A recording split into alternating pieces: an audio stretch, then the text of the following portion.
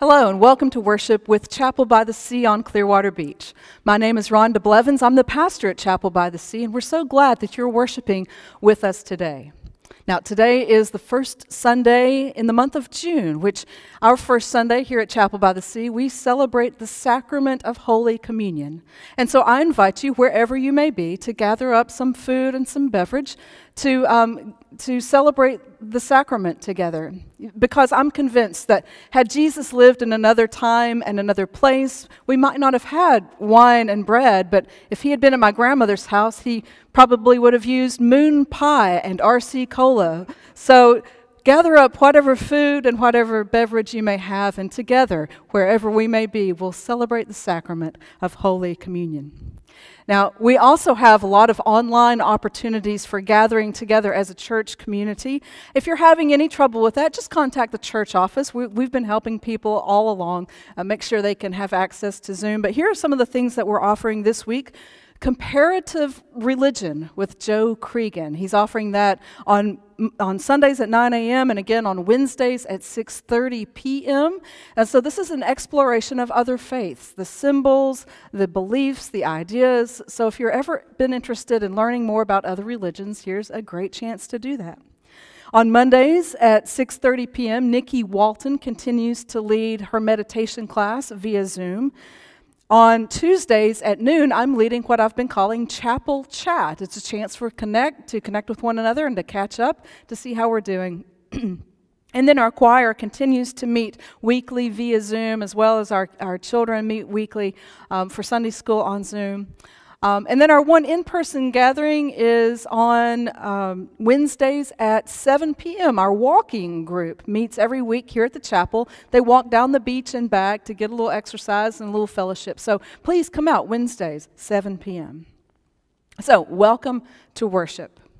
Now, these past few weeks have taught us that we don't have to be in a special building or with the church family in person in order to worship. We can worship wherever we are. And so I invite you right now, wherever you may be, to take a deep breath, to find yourself in God's presence, because God is with us always. And as we worship together, let us do our part to give God the glory and the honor that God deserves. Let us worship now together.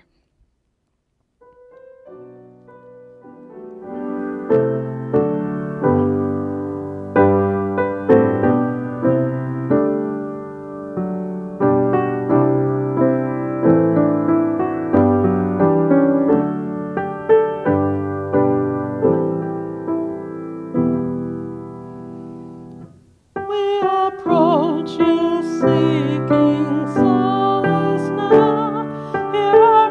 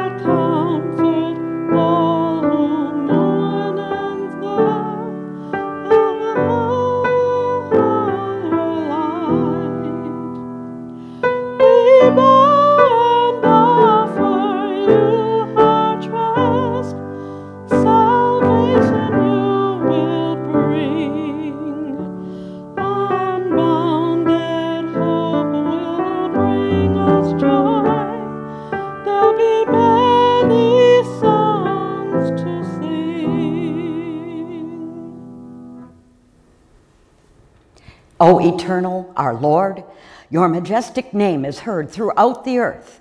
Your magnificent glory shines far above the skies. From the mouths and souls of infants and toddlers, the most innocent, you have decreed power to stop your adversaries and quash those who seek revenge. When I gaze to the skies and meditate on your creation, on the moon, stars, and all you have made, I can't help but wonder why you care about mortals, sons and daughters of men, specks of dust floating about the cosmos. But you placed the Son of Man just beneath God and honored him like royalty, crowning him with glory and honor. You ordained him to govern the works of your hands, to nurture the offspring of your divine imagination. You placed everything on earth beneath his feet, all kinds of domesticated animals, even the wild animals in the fields and forests, the birds of the sky and the fish of the sea, all the multitudes of living things that travel the currents of the oceans. O eternal, our Lord, your majestic name is heard throughout the earth.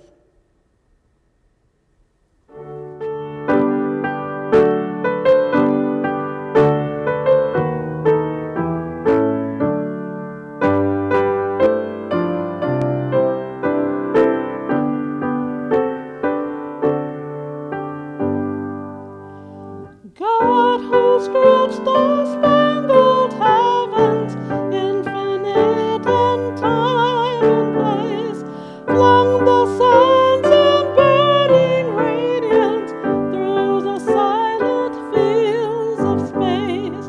We, thy children in thy likeness, share inventive powers with thee. Great Creator, still creating, teach us what it may be. We have conquered worlds undreamed of since the childhood of our race, known the ecstasy of winging through uncharted realms of space, probed the secrets of the atom, yielding unimagined power, facing with us life's destruction or our most triumphant hour. As thy new horizons beckon, Father, give us strength to be children of creative purpose, serving man and honoring thee, till our dreams are rich with meaning, each endeavor thy design. Great Creator, lead us onward, till our work is one with thine. Please join me in prayer.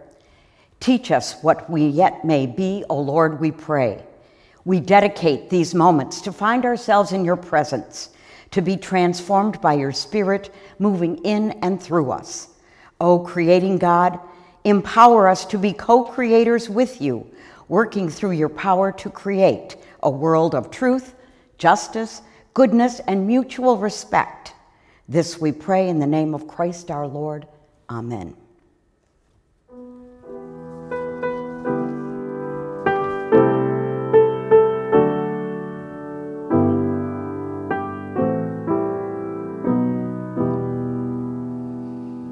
O Lord, hear my prayer.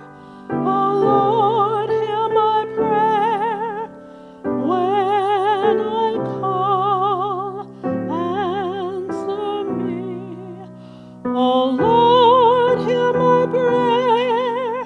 O Lord, hear my prayer. Come and listen to me. Let us pray together.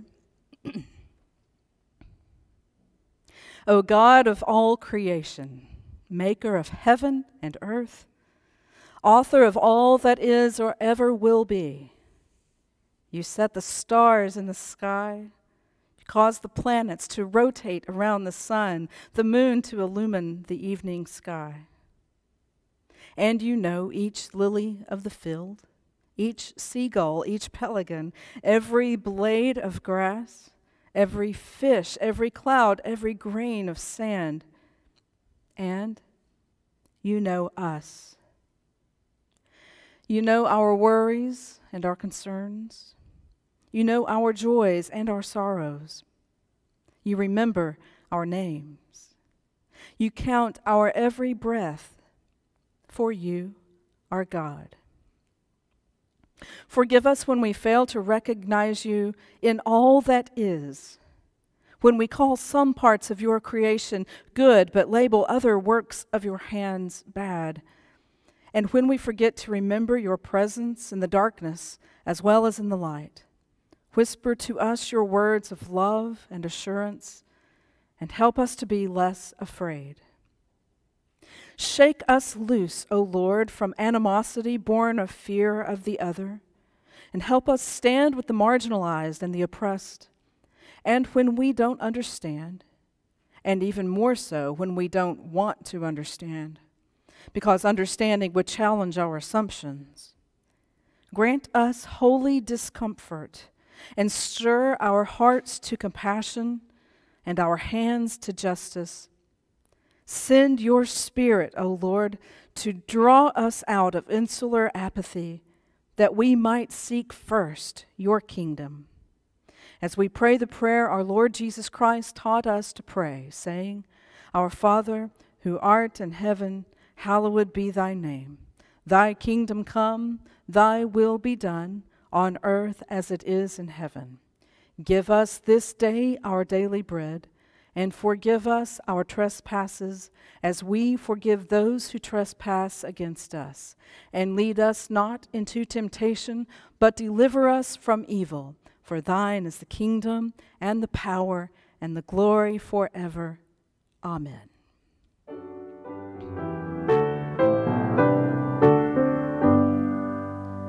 Praise God, from whom all blessings flow. Praise him, all creatures here below. Praise him above, ye heavenly host. Praise Father, Son, and Holy Ghost. Amen. Good morning. I'm Donna Dennis. I'm the chair of the Congregational Life Committee.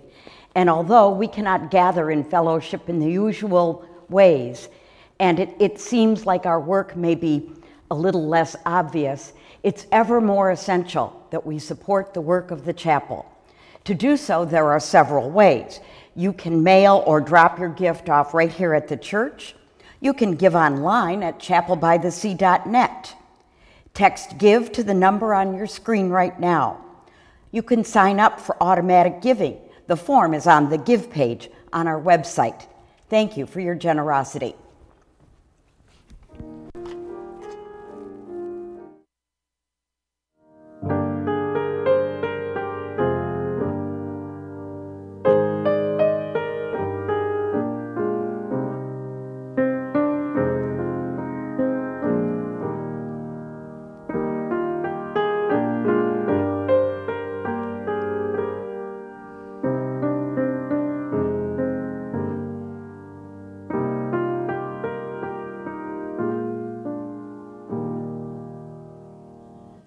In a deep unbounded darkness, long before the Father's light shone, you, O God, beyond all merit, worked a wonder faith makes known. In your mercy,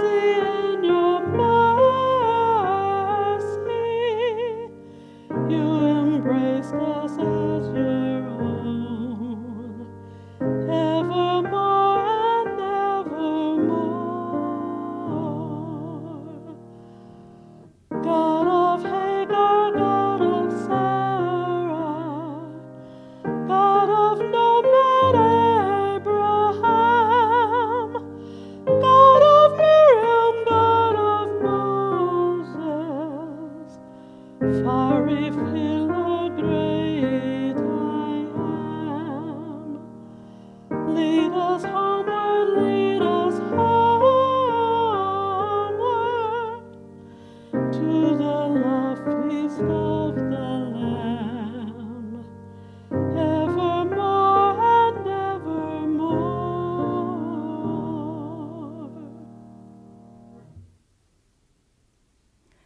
Our scripture lesson today is from Genesis chapter 1, beginning with verse 1. In the beginning, when God created the heavens and the earth was a formless void, and darkness covered the face of the deep, while a wind from God swept over the face of the waters. And then God said, "Let there be light." And there was light. And God saw that the light was good, and God separated the light from the darkness. And God called the light day, and the darkness he called night. And there was evening, and there was morning, the first day.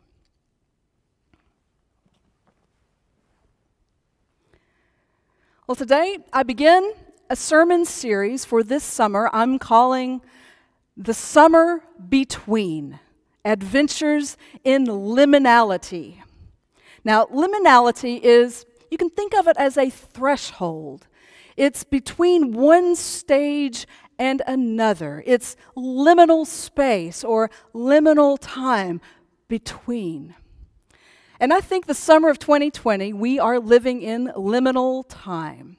It seems to me that we are between a number of things. Probably most readily available to us is thinking of being in between coming out of lockdown with the pandemic and before what some experts say might be a resurgence in the fall. We're living between those two peaks in the curve, right?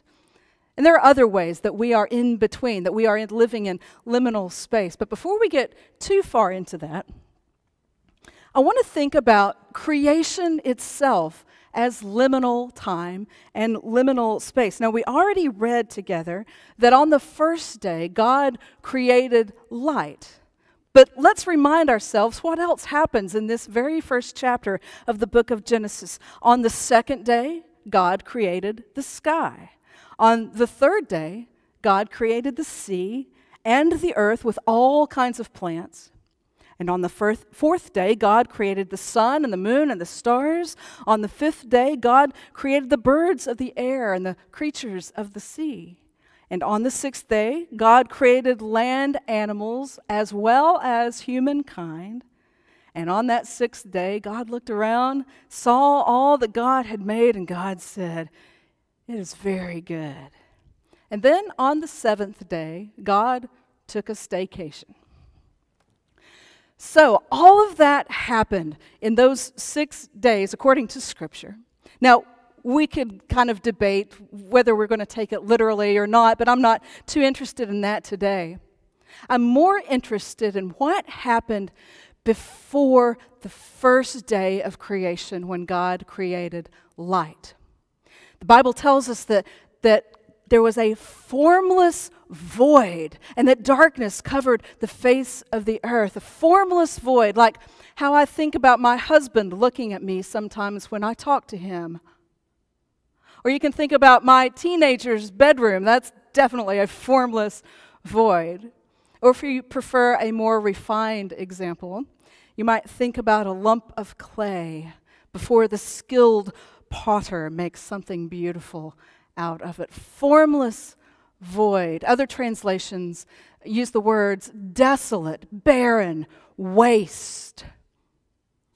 The word in the Hebrew is, I like it, it rhymes, tohu wabohu. Tohu wabohu. The writer kind of, I think, intentionally made it rhyme. Tohu wabohu, formless void, or in modern Hebrew, simply chaos. So what was before light and all that is? There was chaos. Tohu wabohu. Now, we know a little something about chaos, don't we? I think of chaos, there's kind of 3 kinds of chaos that I think about. There's kind of natural chaos occurring in the natural world. There's internal chaos that happens inside of us. And then there's civic chaos, isn't there? Let's go back and look at natural chaos, like a pandemic is natural chaos. And think about all the upheaval that this kind of natural, within the natural world, all the upheaval that has caused us. chaos in the natural world. And then those of us who live in Florida, we know something about natural chaos every hurricane season, don't we?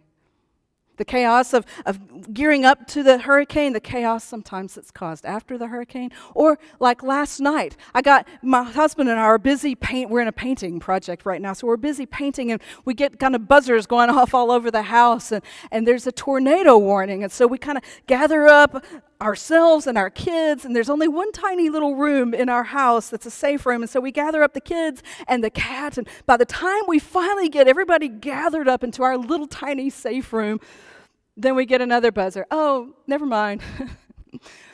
But in those 5 or 6 minutes where there was a tornado warning, there was all kinds of chaos, natural chaos from the natural world. Then there's internal chaos, isn't there, inside of ourselves. I think there's a lot of confusion within us these days as we don't know who to trust or who to believe or what news to listen to. When life is disrupted and we don't know what to do next or where to turn, there's confusion. That's internal chaos. And then there's lots of fear and anxiety. We are living in an age of anxiety, I believe. And there's been lots of anxiety around this pandemic. Not only the pandemic and becoming ill or dying from it, there's also the anxiety around an economic shutdown and what that means. There's lots of anxiety. This is internal chaos. And then let's talk about civic chaos for a moment. The protests that have erupted after George Floyd was killed at the hands of a police officer. There's been civic unrest. As protests have turned to riots, and then the government's response, and then over-response. And there's lots of civic unrest, civic chaos. And then it's 2020. It's an election year. Every 4 years, we go through civic chaos when there's a presidential election, don't we? As the other side kind of drums up things for us to be angry or upset about, there's civic chaos. We're in 2020, and this is a year of chaos. All we need now are something like murder hornets to complete the. Wait, what? What's that? Oh. There are more murder hornets now, too. Okay, all right. So there's that. There's murder hornets on top of all of that. 2020, the year of chaos. If you agree with me that this is a time of great chaos, and maybe even if you don't, I wonder why we, and maybe I'm speaking for myself here, but maybe not, why we are surprised when order devolves into chaos. Why is it that we're surprised by that when creation itself was born out of chaos? That's what we learn in the very first chapter, in the very first book of the Bible, that before there was anything, there was tohu wabohu, chaos. But God didn't leave it that way, right? Because God came out of that chaos and said, "Let there be light." And so the beginning point of creation and all that is. This week I listened to a TED Talk delivered by a physicist. It was about chaos theory, which is kind of a scientific term. You may know about the butterfly effect, if that rings a bell, the chaos theory. And he was suggesting that there are benefits to chaos. So I was interested in hearing about what he thought some of the benefits of chaos might be. And he used the simple example of the human heart. The human heart beating rhythmically, right? Bum, bum, bum, bum, bum, bum, bum, bum.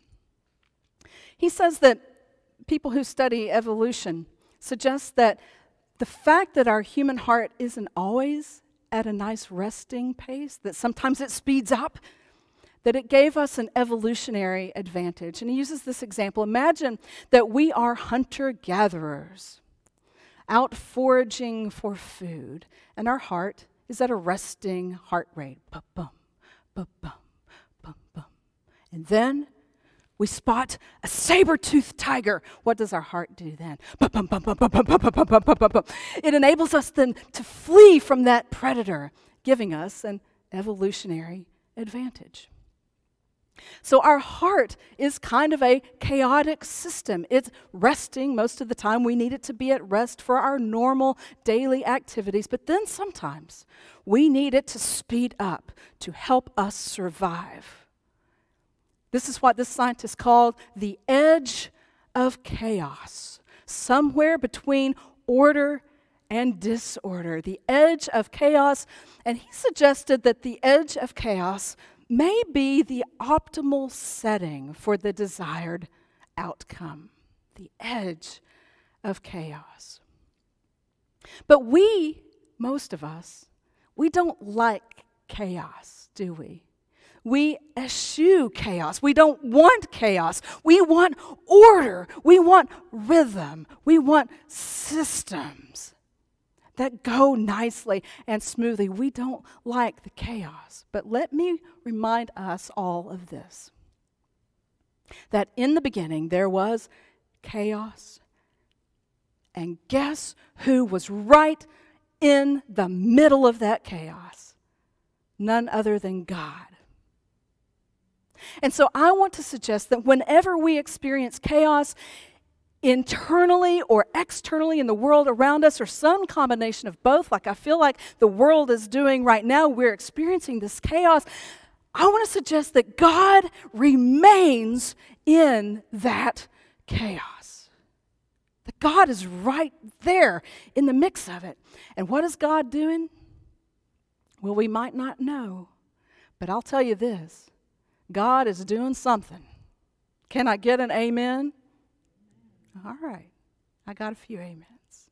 God is in the chaos, and God is doing something right there in the chaos. We may not know what it is. We may not understand because we can't predict or see into the future, but God takes chaos and creates everything. We ourselves, we are children. We are born out of chaos, as is all creation. God's right there in the mix doing something. And what's our role?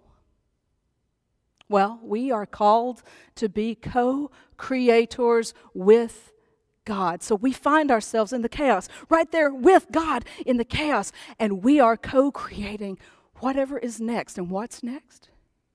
Well, if the book of Genesis is any indication, what comes next is light. And so what's our role in the chaos, with God in the chaos, to co-create with God whatever comes next? Our role is to simply shine a light into the darkness.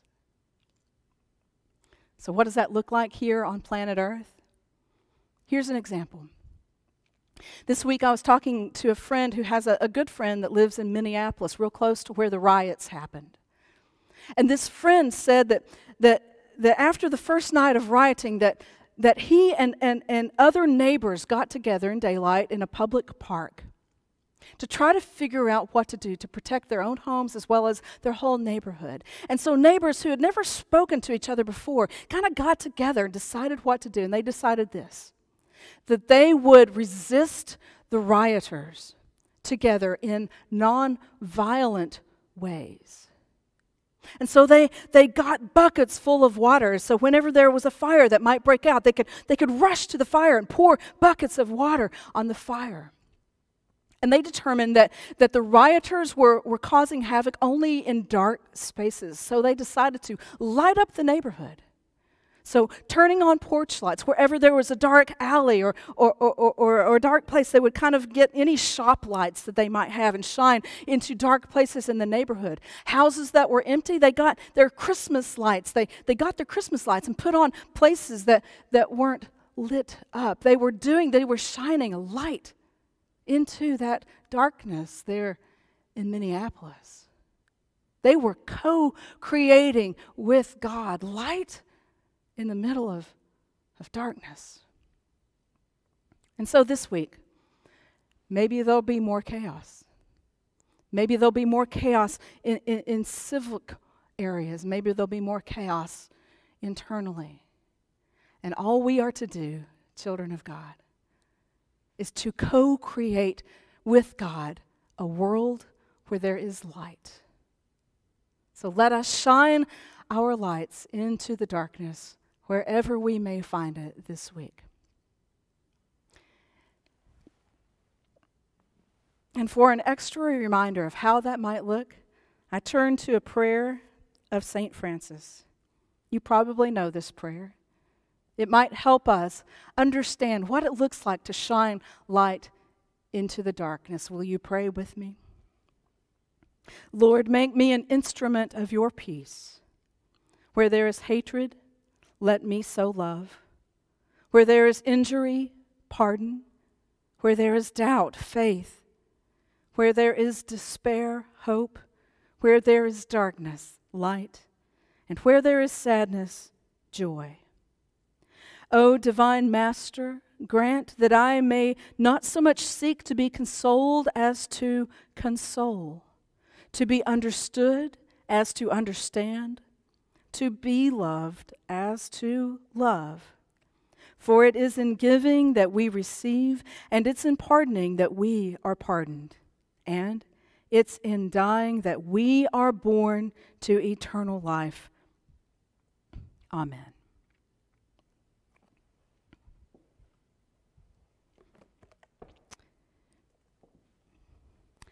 Now today is Communion Sunday here at Chapel by the Sea, the first Sunday of the summer between.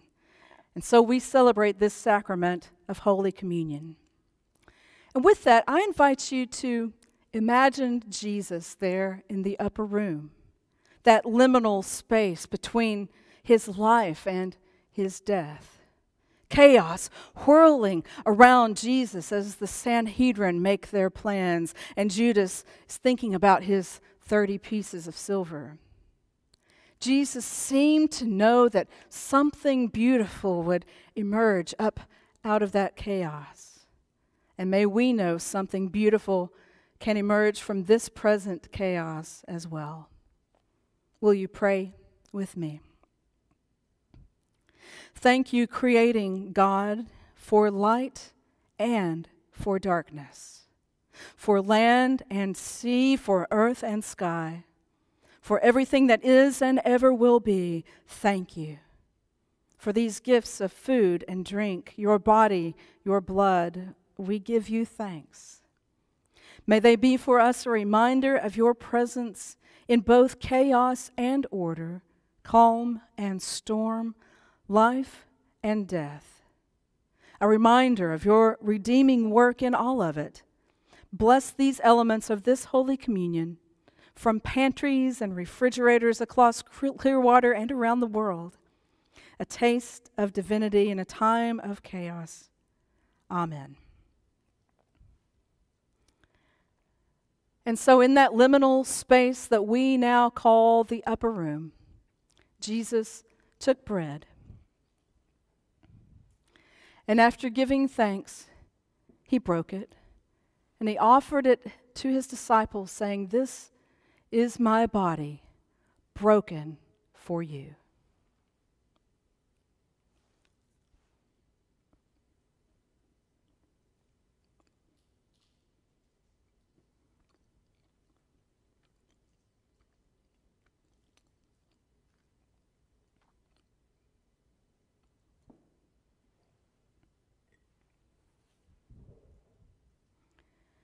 And in the same way, he took the cup, and after giving thanks, he offered it to his disciples, saying, "This is my blood poured out for you.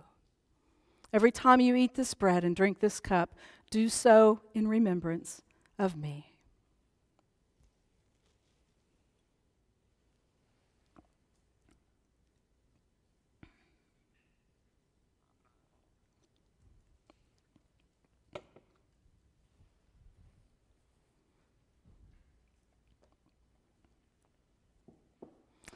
Let us pray together.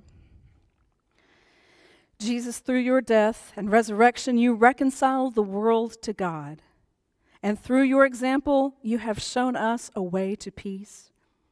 Give us strength as the people of God to be channels of peace in the world, shining your light, demonstrating your love, and always longing for that moment of eternal communion when we shall see you again. Amen.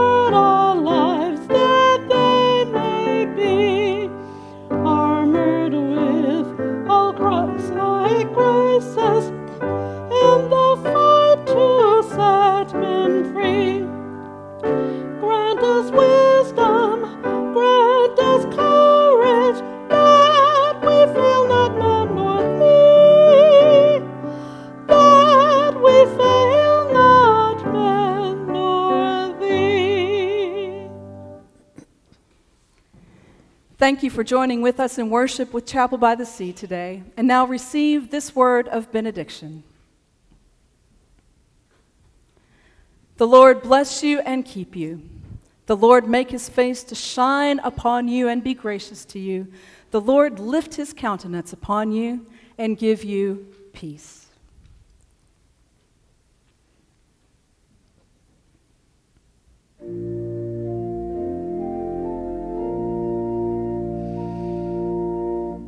May the Lord, mighty God, bless and keep you forever.